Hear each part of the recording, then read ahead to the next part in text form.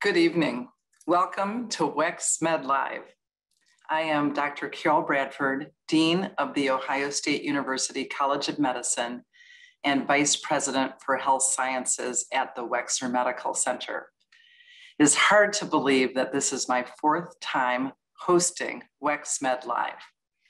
I always look forward to this event with my Ohio State and Wexner Medical Center colleagues, with my co-host, Dr. Peter Mohler, and with all of you. The last time we all came together, we heard about progressive neuroscience research in the Bradford Center for Spinal Cord Injury. And this work, the work being done in this center is really addressing the metabolic problems that come alongside patients suffering from spinal cord injury. And the work is really addressing those medical problems and metabolic problems.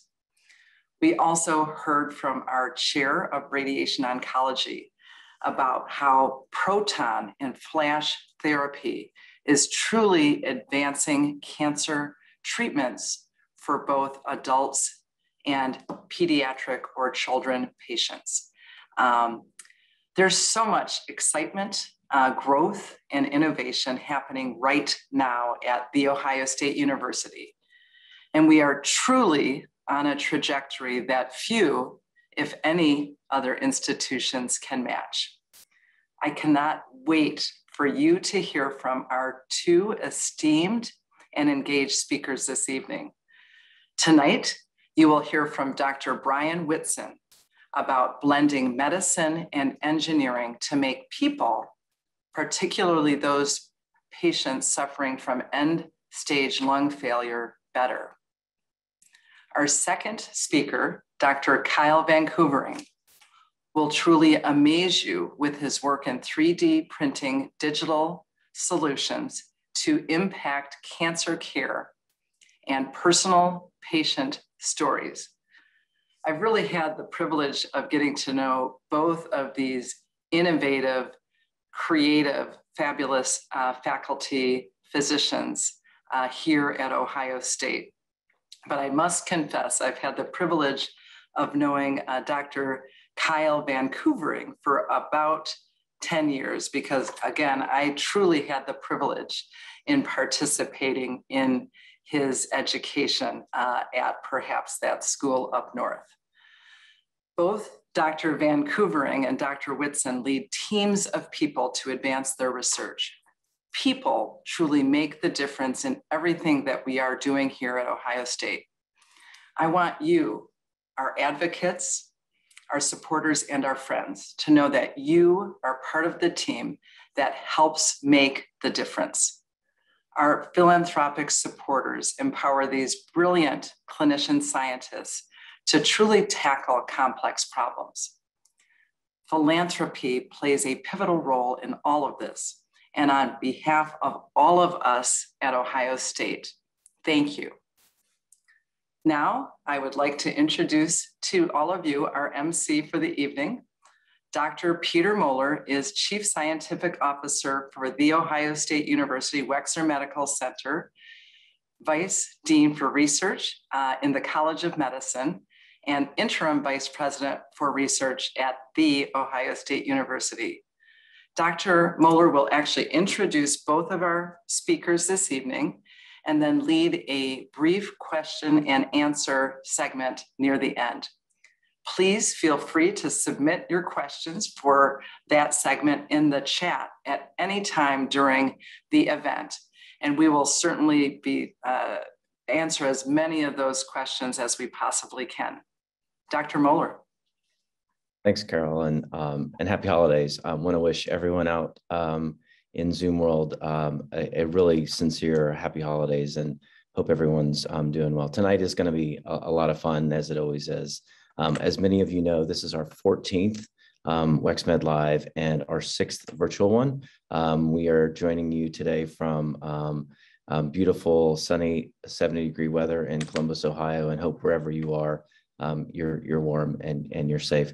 Tonight is going to really be special, and it's special because we're highlighting two faculty members here within the College of Medicine that really exemplify what we call interdisciplinary research or convergent research, bringing multiple fields together to tackle incredibly difficult and complex questions. And so really excited to have the opportunity to introduce you to these two faculty. As Dean Bradford mentioned, would really love for this to be as much as possible, open as much as we can do with Zoom. So if you do have questions, please put them in the chat or please put them in the question and answer, and we'll get to as many of these as possible. For those of you who are joining us for the first time, you'll see this is a little bit different than learning about normal scientific talks. We try to keep these short, keep them within sort of 6 to 8 minutes, so you have an opportunity to not get too into the weeds of the science, but to really understand the exciting things that are certainly happening at Ohio State. So our first speaker this evening is Dr. Bryan Whitson. So if I could ask Bryan to come to the virtual stage. Dr. Whitson is both an MD and a PhD with his PhD in engineering, and serves as Vice Chair of Innovation and Translational Research. He's co-director of what he's going to explain to you called the Copper Laboratory and the Jewel and Frank Benson Family Research Professor. I've had the opportunity to work with Dr. Whitson for many, many years, and what you're really going to see come through is his engineering background. So welcome, Bryan. Happy holidays, and look forward to your talk. We'll connect right after the talk. Thanks.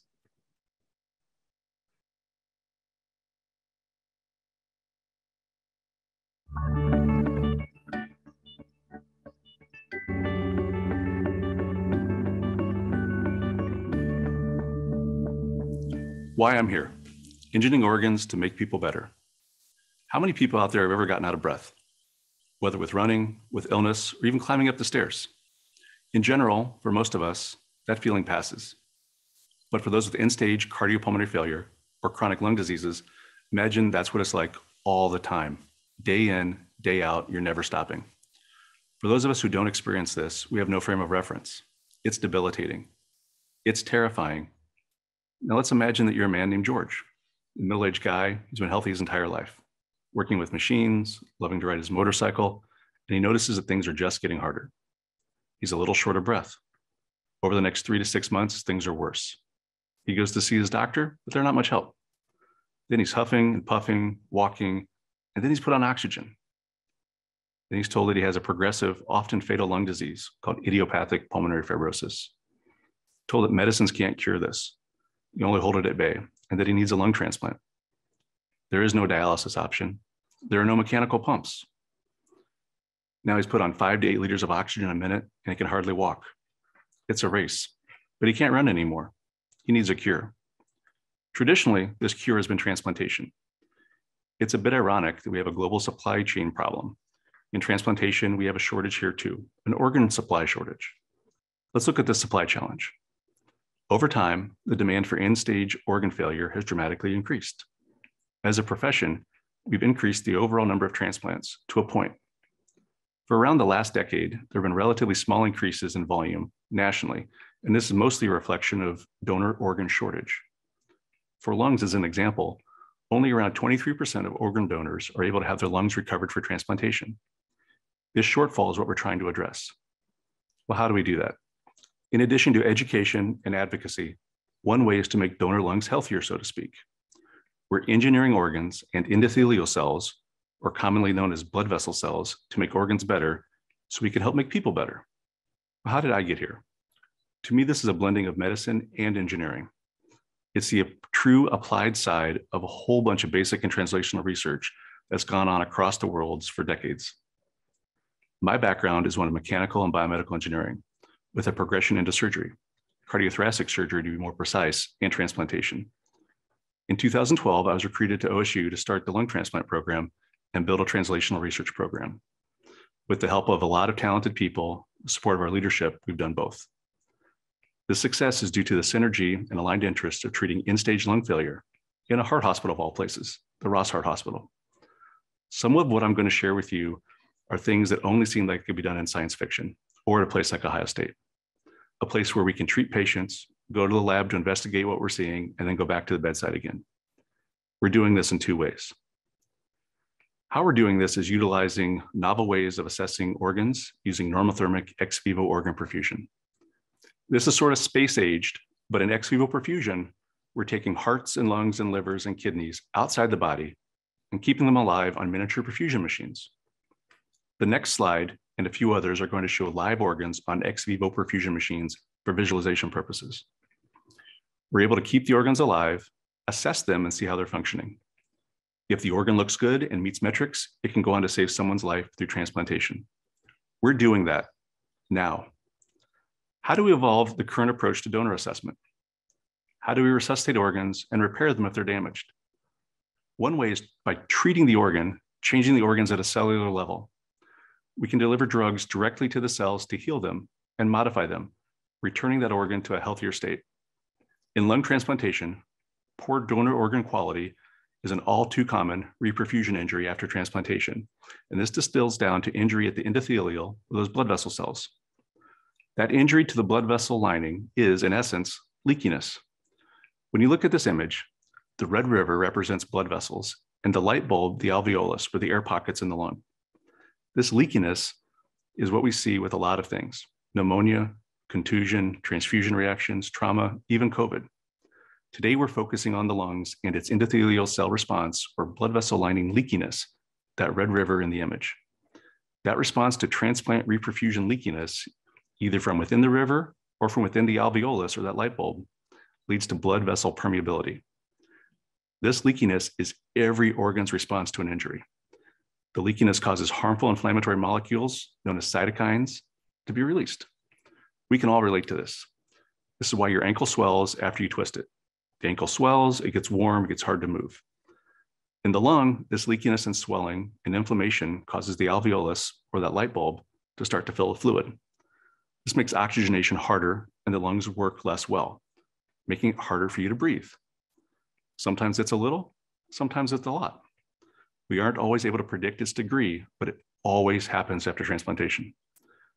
At OSU, we've developed a way that we can treat and hopefully prevent this leakiness. Researchers in my lab and my collaborators' laboratories have developed novel proteins that are able to be used as drugs or medicines for these cells. We've identified important pathways of inflammation where we can intervene and stop this response.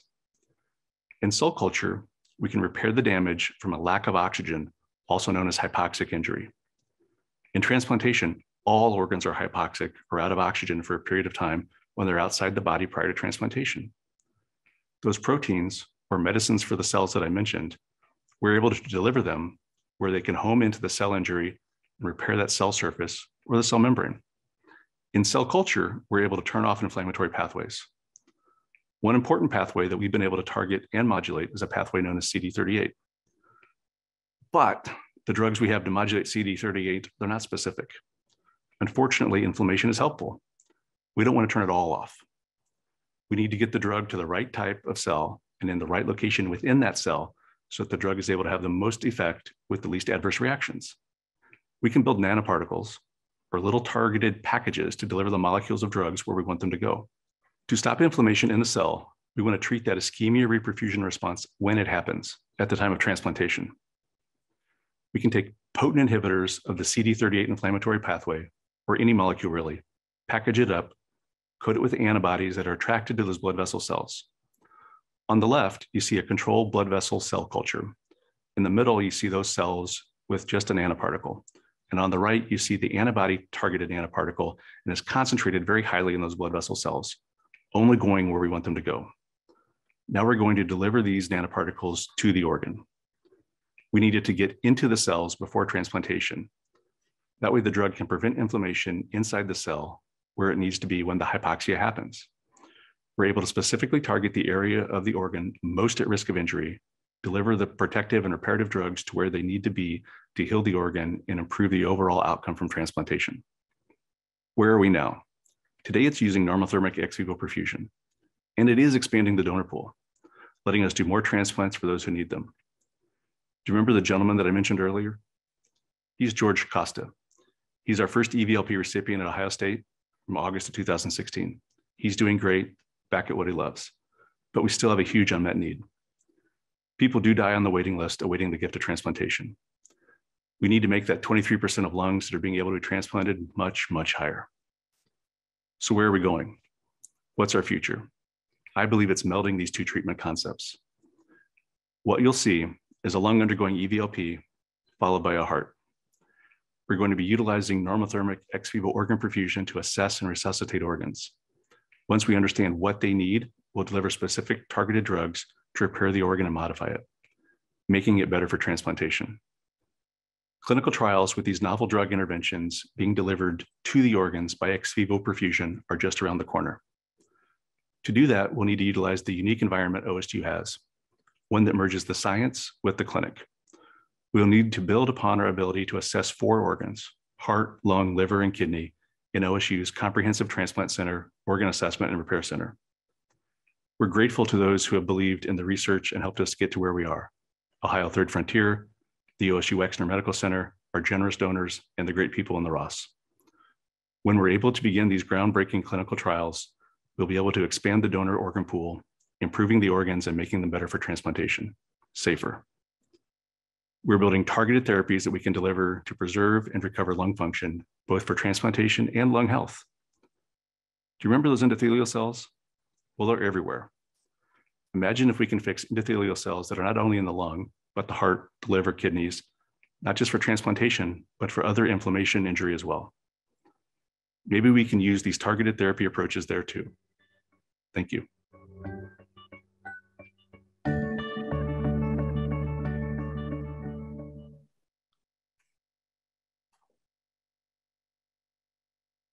Welcome back, Bryan, to the stage. Bryan, incredible work. Before we move on to the second talk, want to just ask you a couple of questions if I can. So the first is, and make sure I'm getting this getting this correct, is that really it's not that there's lack of lungs available, it's that there's lack of lungs where we know that we have suitable ability to get them into people, and meaning that your technology could really get that 23% up to a significantly higher percent. Am I hearing that the right way?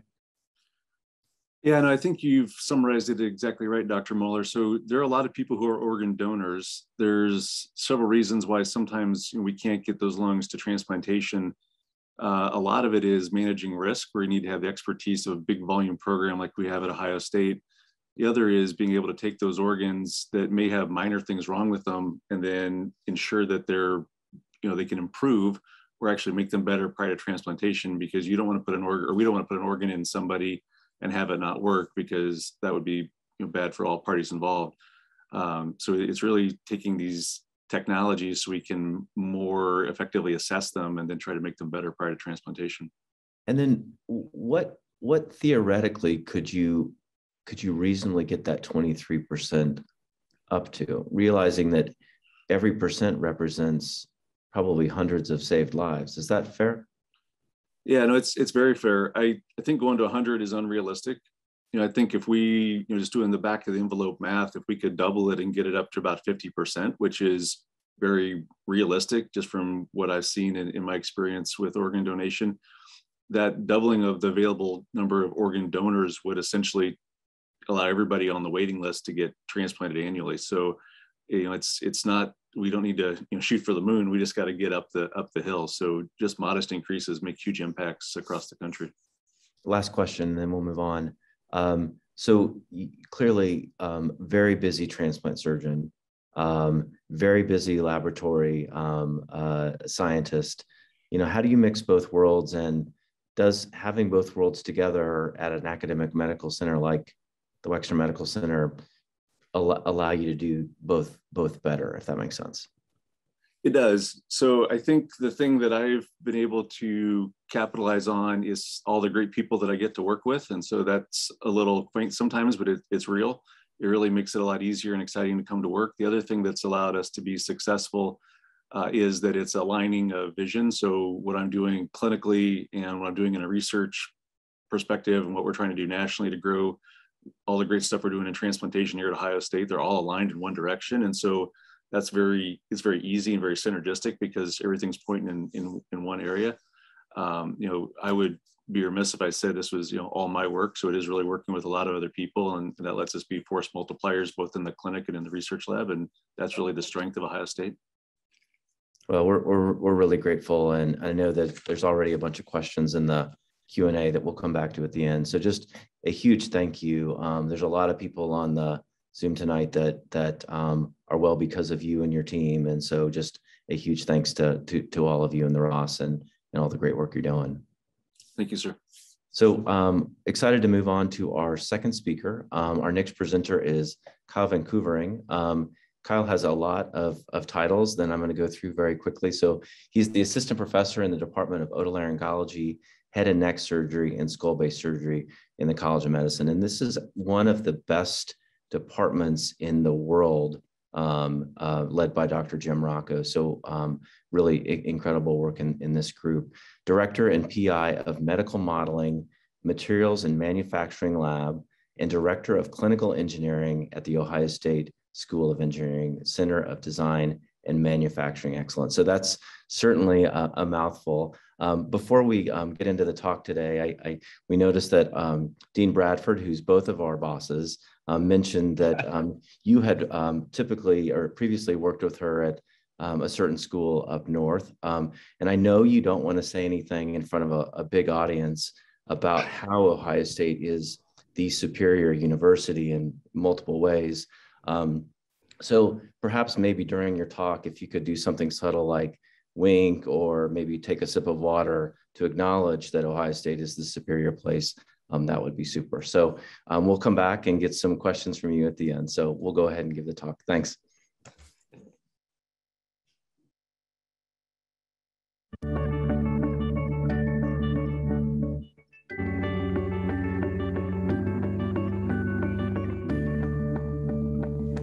Thank you so much, Dr. Bradford and Dr. Mohler, for giving me the opportunity to speak with all of you today.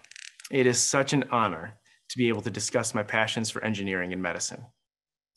I want to start with a story of a patient.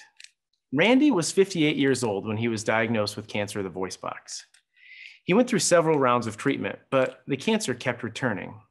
And eventually, the only option was to remove the entire voice box and upper breastbone. In spite of all of this, his cancer returned yet again. And he was started on immunotherapy, and finally a glimmer of hope as the tumor began to shrink away. And yet, as his optimism grew for the cancer treatment, the opening of his windpipe began to shrink from all of the scar tissue and surgery and radiation. Over several months, it became harder and harder to breathe. Eventually, he was in and out of the emergency room several times with life-threatening blockages. There was no good option for him to keep his airway open, so he was left sticking a tube just like this down his windpipe every 2 hours to stretch it back open. In spite of the fact that his cancer had now disappeared, he was actually in worse shape, tied to this dilation tube, unable to leave the house or do any activities, waiting for the next moment when his breathing would be cut off completely.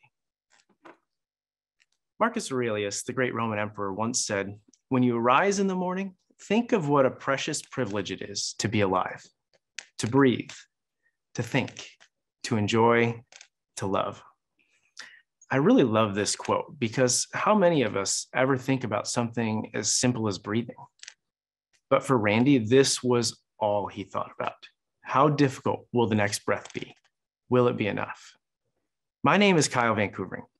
I'm a head and neck cancer surgeon with specialized expertise in treating tumors of the skull base between the nose, eyes, and brain. But before going to medical school, my background was in biomedical engineering, and I've always been passionate about finding a way to bring engineering and medicine together. It is my personality as a surgeon to see immediate results, to see a cancer or a deformity in a patient, to perform an operation and see them cured at the end of the procedure. As an engineer and a researcher, I was similarly motivated to find translatable ways to bring engineered solutions directly to patients. That is, to see a patient with a unique problem, engineer a solution, and to be able to deliver it to that patient. And that's why I became so passionate about, of all things, 3D printing. My guess is that most of you have at least heard about 3D printing and may have even seen a 3D printer somewhere. But why are we talking about 3D printing in medicine? 3D printing is a relatively new manufacturing technique. The process is almost entirely digital, and the overall concept is relatively simple. Let's say you want to create an object, perhaps a coffee mug. You would first start with a digital design for this coffee mug, a 3D model. Next, you would take this 3D object and slice it into hundreds of very thin 2D layers. The coordinates of each of these 2D layers is then sent to the printer, and the printer deposits a thin layer of material following the design of the initial 2D pattern. The printer elevates and then deposits the material on top of this first layer, following the design of the second layer. This process repeats until layer by layer, the final product is complete.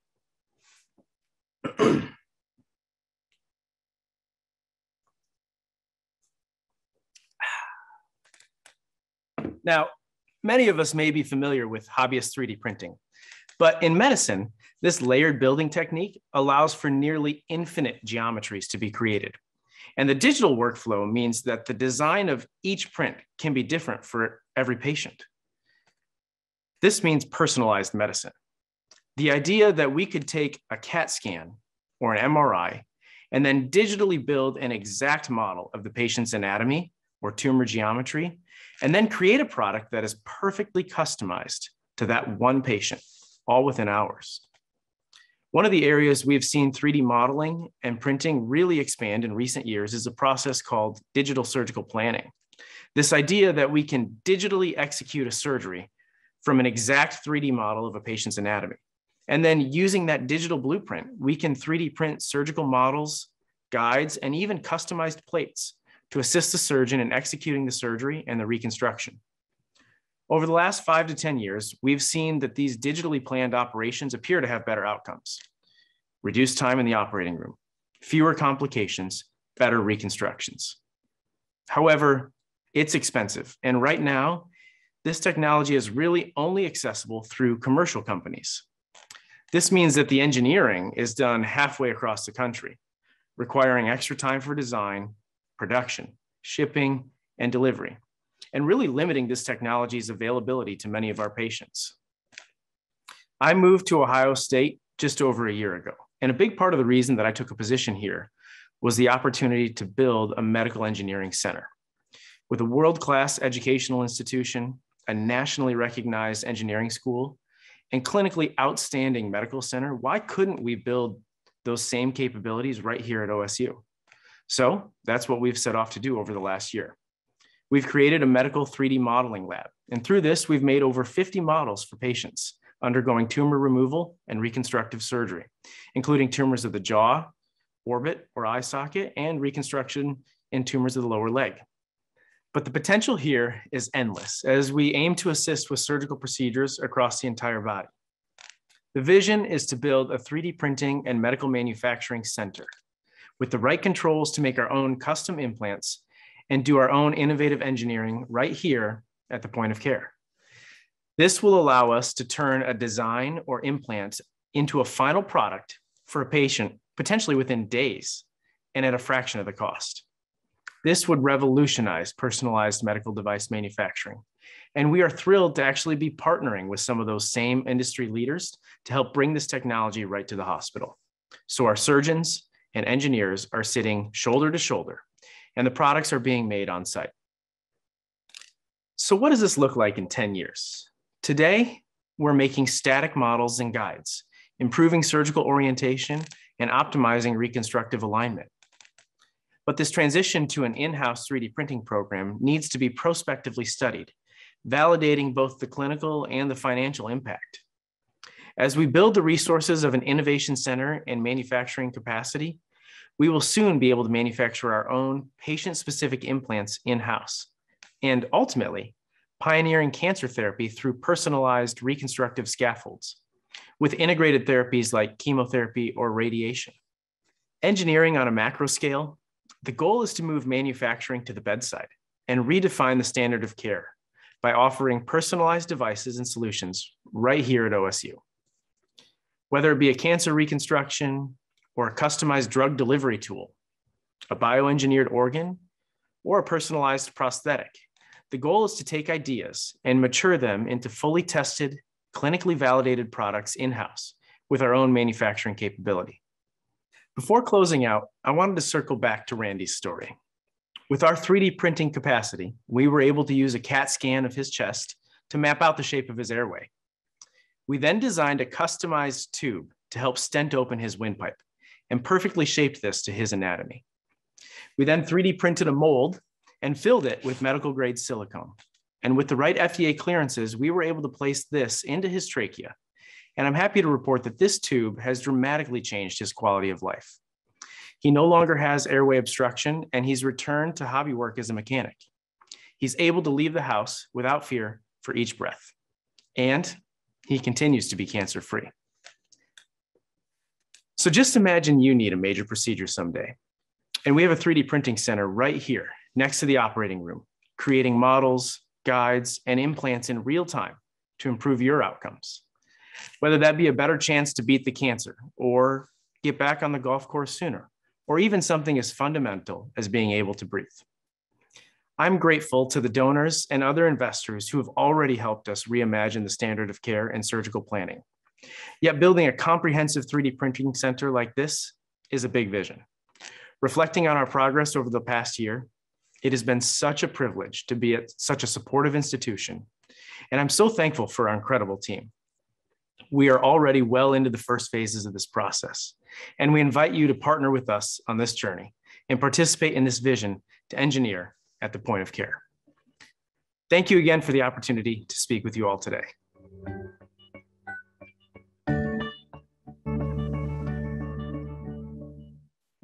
Really incredible work, Kyle. Congratulations to you as well as your colleagues, both in the College of Medicine, I would say also at the College of Engineering. I also hope you enjoyed your glass of water. So before we move forward, help us all visualize this a little bit better. So patient comes into the James, needs something quickly.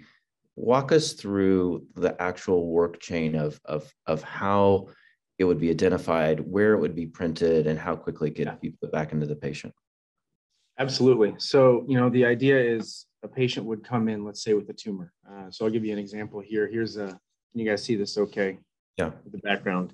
This is a mandible or a lower jawbone. And you can see here where the tumor has eaten away a big portion of the jaw. And so the idea is that we could take that patient's CAT scan from the day they show up. And using our modeling algorithm, we can actually rebuild a full exact model of what their jawbone looks like. And then with digital planning, we could actually design exactly where we would need to make the cuts to get rid of the cancer. So we could plan out where those cuts are made. We could even make and design a little template or guide that would help the surgeon line all this up. And at the end, the idea is to be able to create a custom plate or a reconstructive scaffold. So as we're putting the patient back together, we know that whether it be bone we took from somewhere else in the body or a 3D printed scaffold or a customized plate, as we pull all this back together, the teeth line up exactly, or the leg is exactly the right length, or the arm position is exactly right so that their function can be optimized. And by pre-planning all of that, we can try and optimize that workflow. And so what that looks like practically is we're talking about a process that right now commercially takes weeks, maybe even a month. And for a lot of our patients, we don't have that time to wait. And if we can move all of those workflows in-house, the data is protected and the opportunity there is to turn that around in a matter of days. So we've got a space at the hospital where we could be working directly with the clinicians, engineers on site, designing together. Oh, I want to put a screw right here, or I want to design the plate just like this, and looking at the screen and pointing together. And then we would ideally have this manufacturing center on campus that would allow us to create those products and turn them around and get them delivered to our patients right away. It's really incredible. And it really sounds like what you're talking about is certainly a lot of people involved, but really artificial intelligence and machine learning to help us design these better. Is that a fair statement? That's exactly right. So one of the many components, as you mentioned, and has been highlighted several times, both by Dr. Whitson and Dean Bradford, the people here have been phenomenal. So I've been able to partner with some incredible people on the engineering side through the Center for Design and Manufacturing Excellence and the Institute for Materials Research. And we've got an incredible team that's come together, and it's been a great blend of medicine and engineering working collaboratively. And the other part is one of the great visions here is that we want to be able to turn this around, not just in a matter of days, but we want to continue to shorten that to hours.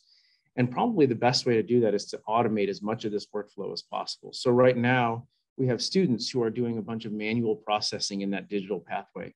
And if we can use machine learning and some artificial intelligence to automate that workflow, we can then turn that around in a matter of hours instead. That's incredible. One of the really special things about your department, and you know this as well as certainly Dean Bradford and with her background is that you study both cancer and non-cancer. So you'll interact with patients in really all worlds in otolaryngology. You've talked a little bit about how this application can be used for cancer. Can you expand sort of the future of how this could be used in forms of non-cancer?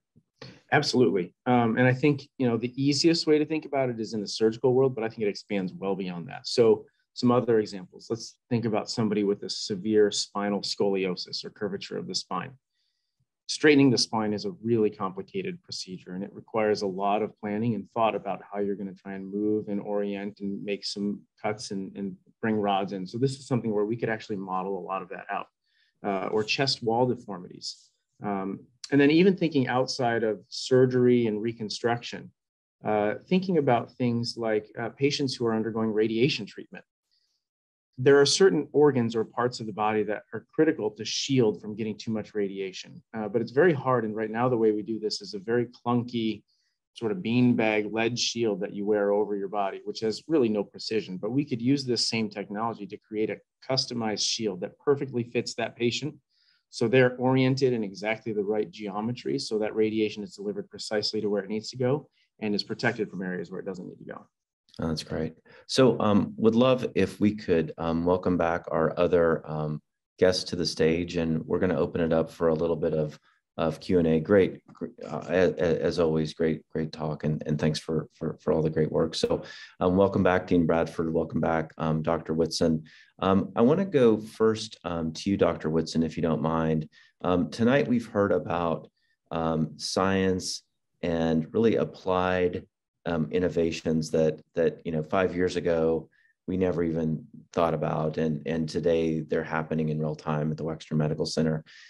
A lot of those same levels of innovations may not be ready to be funded by a group like the NSF or the National Institutes of Health. Can you, Bryan, talk a little bit about how support from Ohio State philanthropic community has allowed you to get to where you are today, and not just you, but your team? Yeah, no, I'm happy to, Dr. Mohler. For us, and particularly starting our copper lab, which is a grouping of people aligned around organ perfusion in the transplant center, it was built off the basis of philanthropy. When we started, and they've got a great slide of this, it's an empty room with bare bones in Weissman Hall. But through a very generous gift from Tom Fleisch, we were able to, and with your support and Bob Higgins at the time, to be able to get initial research equipment and start that. And that's where we were able to begin. And that's led to 2 NIH-funded investigators in that lab. Translating that over into the clinical world, getting our heart ex vivo perfusion would not have been possible without a generous gift from Bryan Williamson. My research is funded and supported through the Benson chair, and Frank and Jewel have been phenomenal supporters of idiopathic pulmonary fibrosis research and also what we're doing. And the growth and the network that Dan Leidy and his foundation are putting together to carry these things on in the Ross are going to be instrumental for paying that forward to other researchers. So the philanthropic contributions, without them, we wouldn't be there, at least around this type of work at OSU. Yeah, and I would just add to that, it's the holidays, and really grateful that a lot of the discoveries that we've seen, at Ohio State, whether it's in the medical center or across the whole university, just very grateful to the Buckeye Nation that's really allowing us to do these special things. Dean Bradford, you've been at Ohio State now about 18 months. Can you talk as as both a surgeon and a scientist, the impact of, bringing together teams that are in engineering. We've heard great collaborations tonight, really how that can allow us to move much faster and how that might be different at a normal medical center than an academic medical center. So thank you. And I also want to thank our presenters, grateful for all the people participating tonight, and thank everybody for their support. And of course, happy holidays to everyone.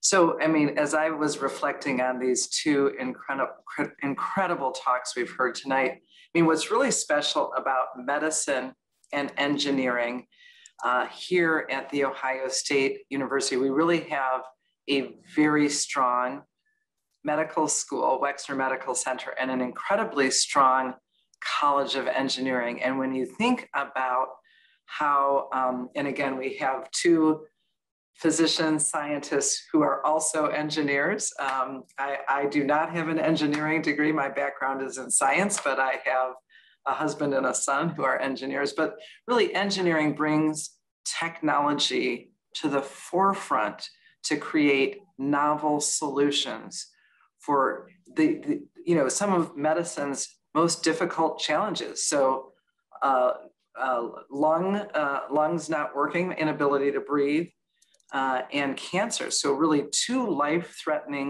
clearly life-threatening conditions where the partnership and brilliance, I will add, of combining engineering solutions to medical conditions and putting that together in really unique, interesting, innovative, and creative ways is really transformative. And so to have a top-tier academic medical center on a top-tier university campus with a top-tier College of Engineering right on the same campus makes all of that possible. And it really sets the table for a lot of the big things that are happening across Ohio State. I'm thinking about the interdisciplinary research facility that is really going to house teams like Kyle's and Bryan's together with engineers to be able to do a lot of these things in real time. Absolutely. And I hope members of our audience have the chance to drive by that building. I get goosebumps every time I drive by, just thinking about all of the innovation and transformation about bringing really biomedical discoveries to transform care of our patients and all patients. So would remind folks in the audience to please add your questions to the Q&A. Start with you, Dr. Whitson. Had a question. We asked Dr. VanKoevering the same question. How can your same technology apply to the non-pulmonary system, so non-lungs? And I know that you have a great partner that you're working with in some projects today.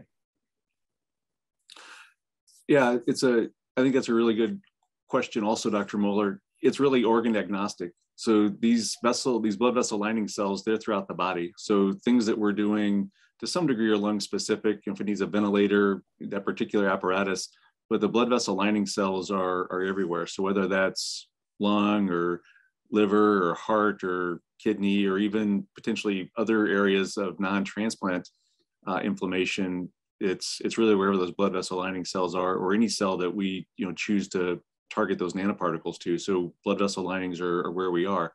One of my very close collaborators and close friends, Sylvester Black, is doing very similar things in liver transplantation, though he's looking more at the cells that help clear the toxins in our blood and make proteins. So they're slightly different, but the concept doesn't matter the organ. It's more targeting things at a cellular level, which I think is the cool part. That's great. And a follow up to that, we have a very bright audience out here tonight. Could you talked about taking an unusable organ and making it usable.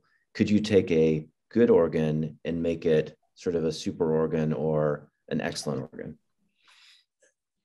I think so. I think a lot of it depends on what's the barrier to overcome. Some of this requires time. And so these are things where we're working very closely with our collaborators in engineering and medicinal chemistry because we need to find ways to keep these organs alive for a period of time, because things need to work, and we have to do this at body temperature so that the proteins and the enzymes are able to be effective. It won't work on ice or things in the cooler.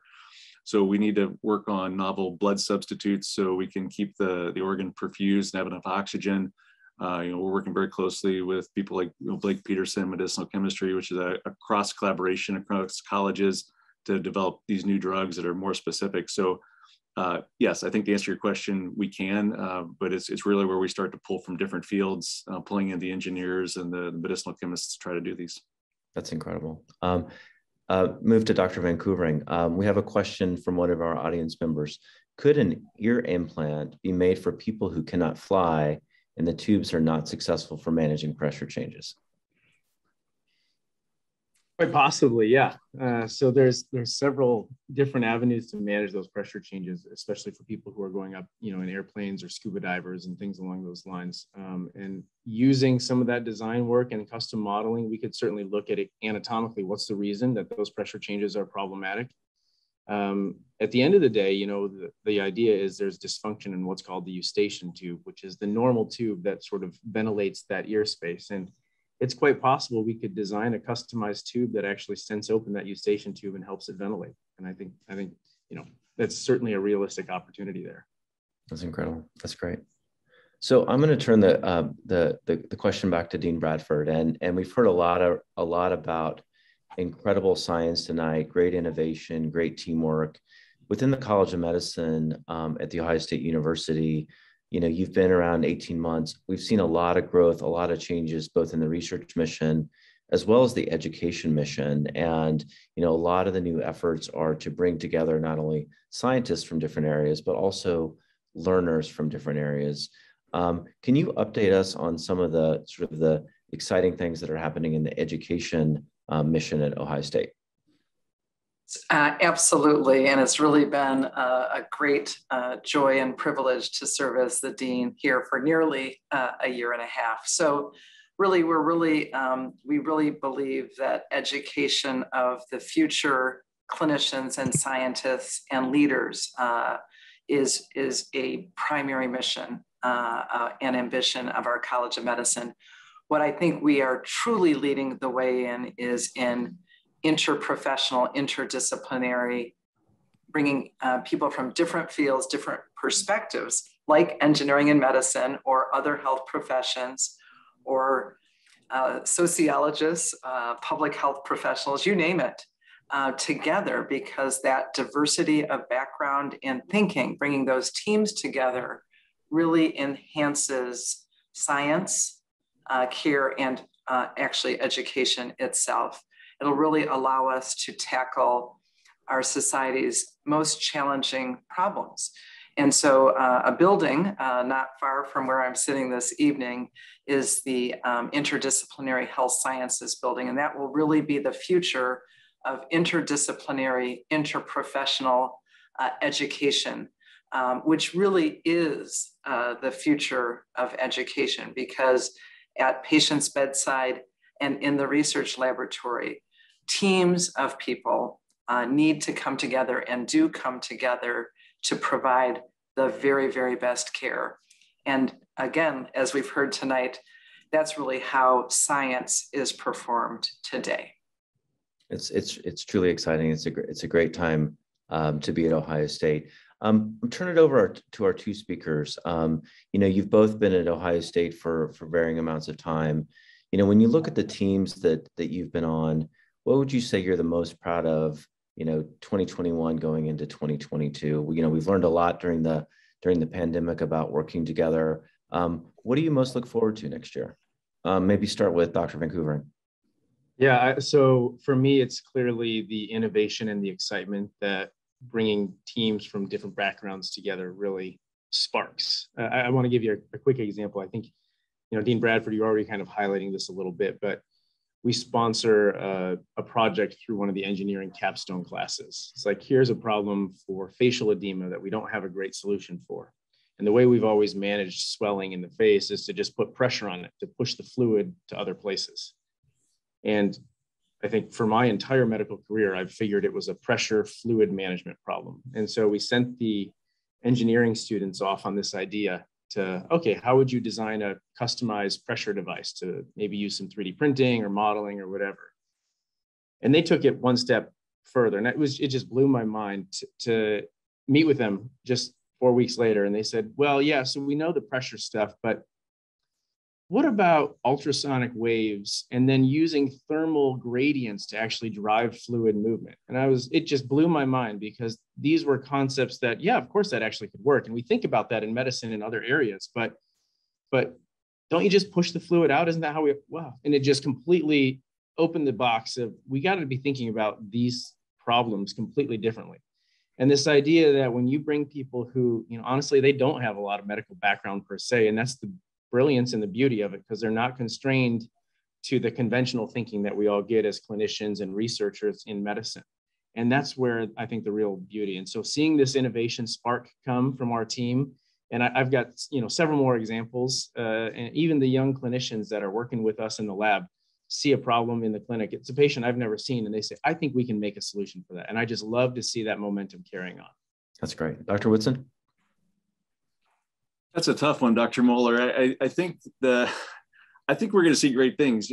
It's kind of like a pressure cooker that I've seen over my 9 years that have been here. And I mentioned a lot of this, alignment of vision earlier about the success we've had, but getting everybody together, the co-localization that we're starting to see, particularly around innovation, as Dr. VanKoevering mentioned, and the catalyst that's going to spring. I think we're going to see stuff popping up and in all facets. And so the emphasis that you and Dean Bradford have put over the last several years around bringing innovation and getting these like-minded individuals together, I think they're really going to start seeing fruits of that labor. And so there's a buzz around campus and around the country really about the things that are going on in Ohio State that has really have only seen tick up in the last couple of years. And so the landscape that is currently at OSU, particularly on the medical center campus, this is nothing like what it was in 2011 when I was recruited here.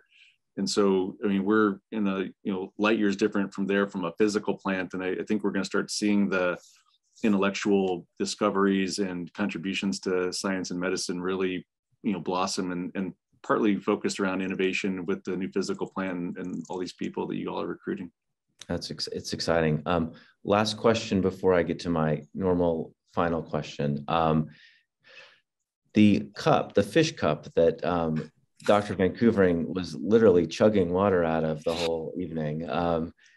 Did you make that yourself? Yeah, I will say we made it, in the lab.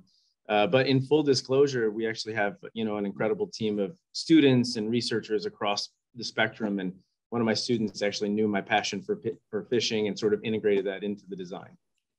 Let's finish with my favorite question that I like to ask each time. As we think forward to the future of the Ohio State Wexner Medical Center and the College of Medicine, one word that you would use to describe, how you're feeling about the world these days. And start with you, Dr. Whitson. One word, I'd say excited. Dr. VanKoevering? Inspiring. And Dean Bradford? Dr. VanKoevering picked my word. Inspired and inspiring was mine also. We've spent a little time together. Yep, so we heard. So I want to thank our presenters tonight. If you have friends or colleagues that are interested in hearing more about what's happening in both these laboratories, please feel free to reach out. These will also be posted online, so you can watch and learn a little bit more about what's happening at Ohio State. I want to thank everyone for being on the Zoom tonight. We are so grateful for the support that allows us to do the science that we're doing, the educational programs that are happening at Ohio State. None of these would happen without the generous support of the folks on the call tonight. As we close out tonight, I've been asked to remind everyone that we will continue to do these. We very much look forward to getting back to doing these in person, but as we know, there's a certain thing happening, and so we'll likely host another one of these in spring of 2022. So please look forward to that. And as tonight's program closes out, a short survey will pop up and would ask you to participate in this survey because it allows us to shape this for the future. So want to thank you all again for being here tonight. Happy holidays, be safe and be well, and good night.